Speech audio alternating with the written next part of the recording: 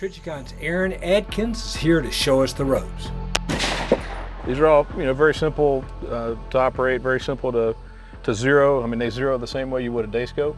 Okay. So you're looking at a screen, but you got a reticle on the screen, and so you're basically just chasing your impacts down range. So if you're shooting high right, you just move your reticle up and right. These two optics that I brought, they're both 35 millimeter, which is the focal length of the objective lens. So that kind of determines your system magnification.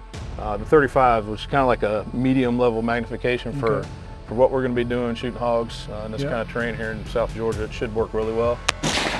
You can do a digital zoom for your first shot and then kind of back out for follow-up shots when the hogs start moving around. So let's mount one up and see. Alrighty, so yeah, this reap wire comes with a really slick little D-lock mount, so I mean, you literally just pop it on the rail. It holds itself on there, and then you just thumb screw it down. That's it? That's it. That's all there is to the D-lock right there, and cool that's ready to rock.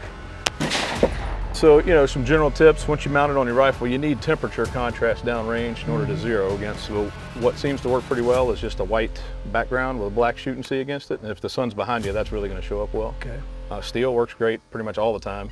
Even a bottle of water, if you have something like that, you just need temperature contrast. So just remember, these don't see light, they see heat. I think we're pretty much ready to shoot hogs. Sounds good. Yeah, let's do it.